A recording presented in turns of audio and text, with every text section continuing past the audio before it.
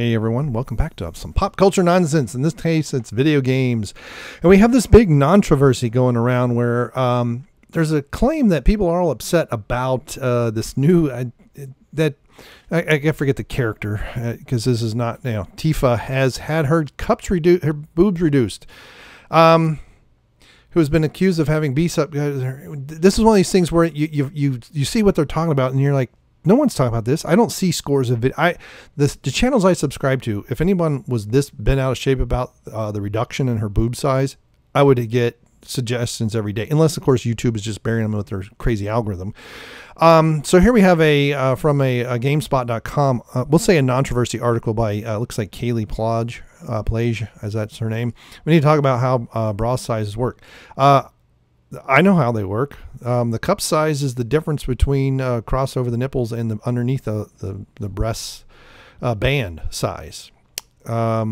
As a number of women's magazines say, 80% of women wear in the because they don't measure themselves. Because bra shopping is hell on earth, basically impossible unless you invite a total stranger into the fitting room to help measure your properly. Because yes, you need to be topless, really, to get it done right. JCPenney used to in their catalog for years. This is how come I know, because I read the page when I was, an pre-adolescent goofball. And also be a result of our society's complete misunderstanding what bra sizes are, even are. It would help if I read the things the way they're in. If the video game industry disclosed any indication, most people seem to think that bra sizes stop at double D, that anything smaller than huge, it's in the AB range. That's like about a handful. That's smaller. And then triple A is even smaller. I'm talking, of course, about Tifa Lockhart, who has been accused of having B cups, as her character model in the Final Fantasy VII Remake looks different from her extra busty appearance in PS1 era, as well as the entire female cast of Mortal Kombat 11, for that matter. What about Lara Croft back in the early PC days where they were just triangles? Now, these are fictional women who have top-of-the-line physics engines supporting them, so I really need the extra support from an $80 Lululemon sports bra. But if you're going to use sports bras as a shorthand to talk about fake women's bodies, we're going to do it right. Okay, I'm not going to say that.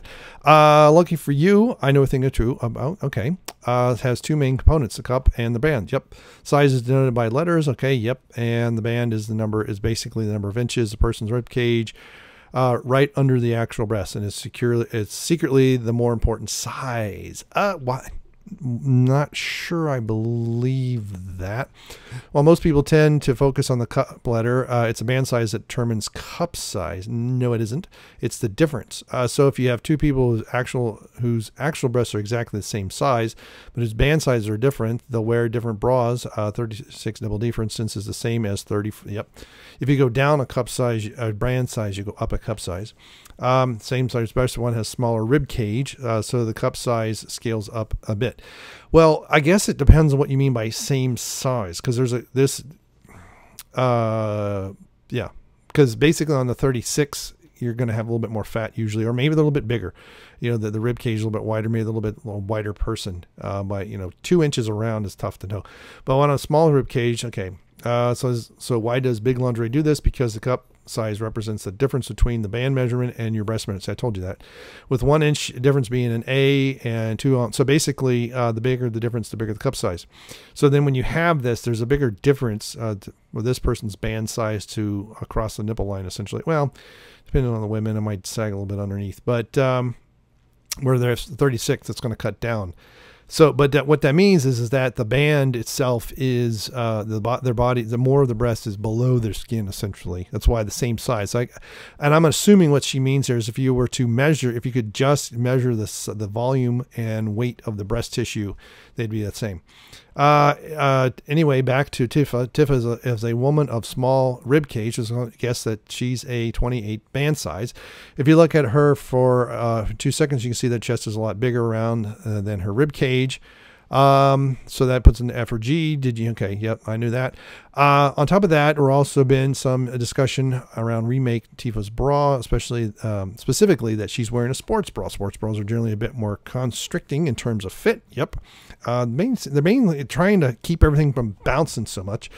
You also see sports bras sold in dress sizes or in the smaller, okay, because of the Design and further size restriction. Sports bras often make cups look flatter. Sometimes, yes, they can also make them look bigger. They can also shove them up a little bit more supportive.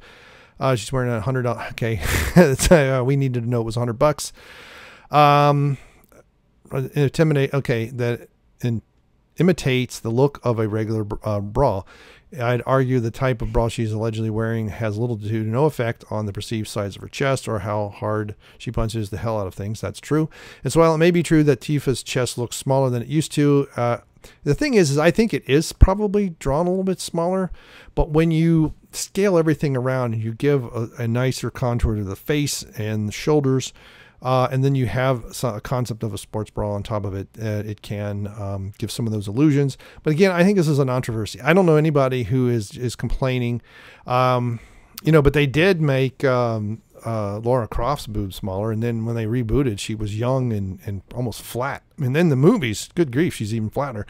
A rib cage size instead. Every female has a AB cup boobs. You're just, wait a minute, if you video games being censored because suddenly yes, but this is what we're seeing. We're also seeing this in a lot of movies where the women in like Star Wars, with the exception of Jen Erso, are just, they're chosen because they look more like boys. I think they look less, they have far fewer curves.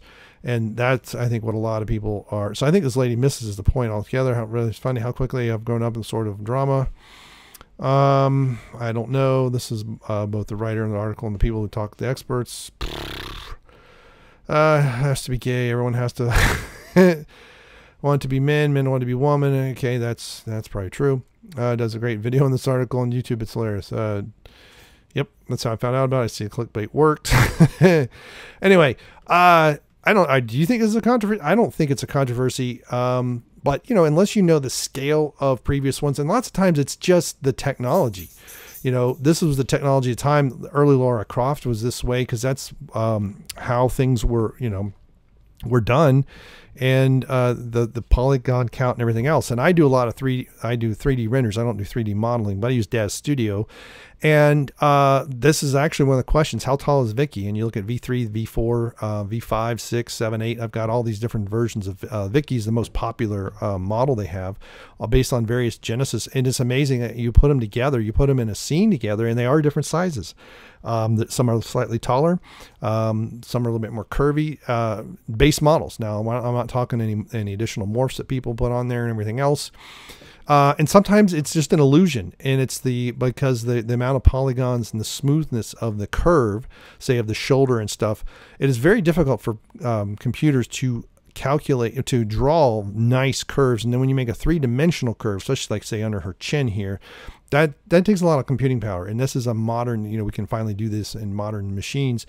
So I think part of it's that. And I also don't think this is a controversy. I'm sure someone made a comment somewhere, and then it's being blown all out of proportion and used to get idiots like me to do videos on it. So what do you think? You think this is nothing, or you think this is, oh my God, it's the end of the world? Let me know in the comments below. Thank you very much. Goodbye. All right. Last one, then we got other things to do. Hold on.